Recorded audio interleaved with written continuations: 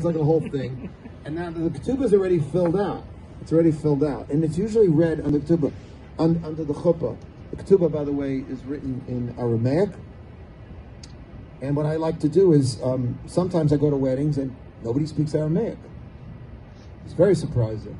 So I will paraphrase what the ketubah actually says, or whoever's reading the ketubah, I'll tell them to read like a little, English version of the ketubah.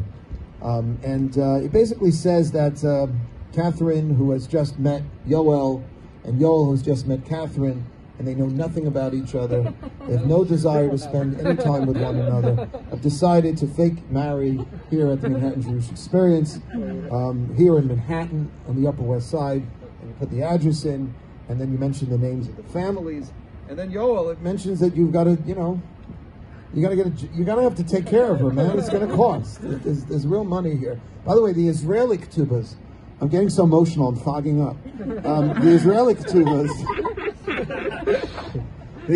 ketubas are really specific. They actually mention the amount of shkolim. Now, a ketubah can be worth anywhere between $10,000 to $20,000 or a year's salary.